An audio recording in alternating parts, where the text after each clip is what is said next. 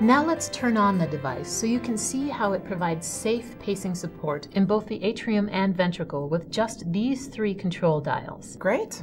Press and hold the on-off key momentarily to turn on the pacemaker. When the device turns on, the backlight of the lower screen illuminates and a self-test is initiated. How do I know that the self-test is completed?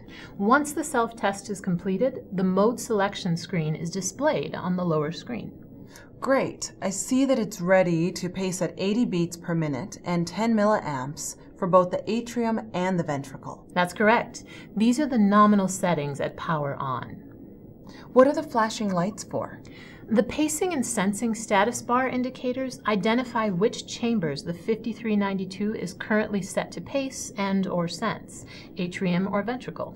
Notice there are lights for the atrium and lights for the ventricle. The green LED indicator flashes each time the temporary pacemaker delivers a pacing pulse. The blue LED indicator lights up for intrinsic sensed events. Do the pace and the sense LEDs indicate actual temporary pacemaker interaction with the heart? No, the pace and sense LEDs next to the A and V chamber indicators show delivery of a pacing pulse or a sensed event. The LEDs flash when the pacing or sensing events occur. Remember I said you can deliver dual chamber pacing with just 3 control dials? Yes, the dials change the rate and the atrial and ventricular outputs. Right. Let's change the rate first. Why don't you try? Simply turn the top dial to the desired setting. To increase the rate, turn the dial clockwise. I like how responsive the knobs are when turning. Also, notice the setting is displayed both numerically and graphically. That's a nice feature. I can see at a glance when the rate is in the high range and that it goes up to 200 beats per minute.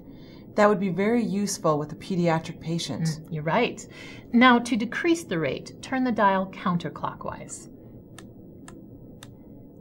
I do like how easy it is to read the numbers. They're really large and clear. And I also like the scale next to each dial, showing where the parameters is set within the available range. This next dial is for setting the atrial output? Yes, and the third dial is for setting the ventricular output.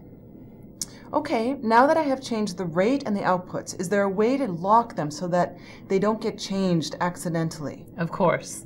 The device will automatically lock in the selected settings 60 seconds after the last adjustment is made. Or to lock in the settings at any time, just press the lock/unlock key. A lock indicator will appear when the lock takes effect. Try adjusting one of these 3 dials.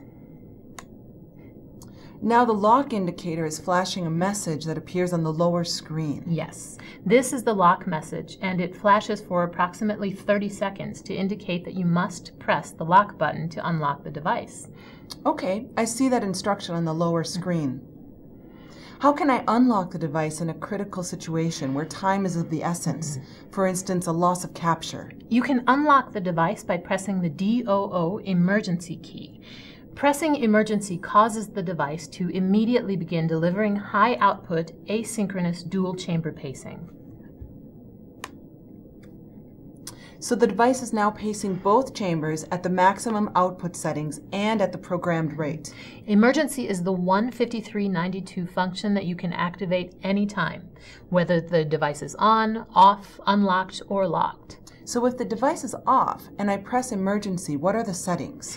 Both the atrium and the ventricle are paced asynchronously at maximum outputs at a rate of 80 beats per minute.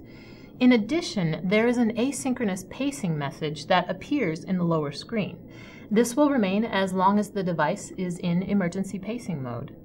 Great, but could I adjust the rate or the output if I needed to? Yes, just as we did before. So pressing the emergency really is a convenient way to quickly select asynchronous dual chamber pacing. Exactly. I like what I've seen so far. It's simple to use. Now how do I turn the device off?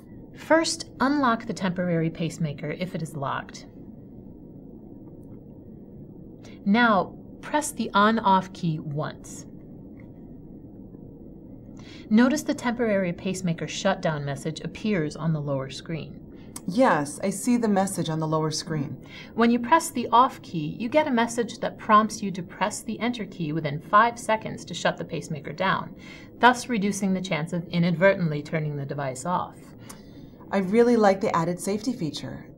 Tell me, is it possible to just pick a pacing mode and have the device deliver that therapy without having to make any other adjustments? Sure. The mode selection menu is displayed in the lower screen when the 5392 is turned on. So go ahead and turn the device back on. And remember, the current pacing mode is displayed in the lower left corner of the upper screen. I see. It automatically comes to the DDD mode. I like that.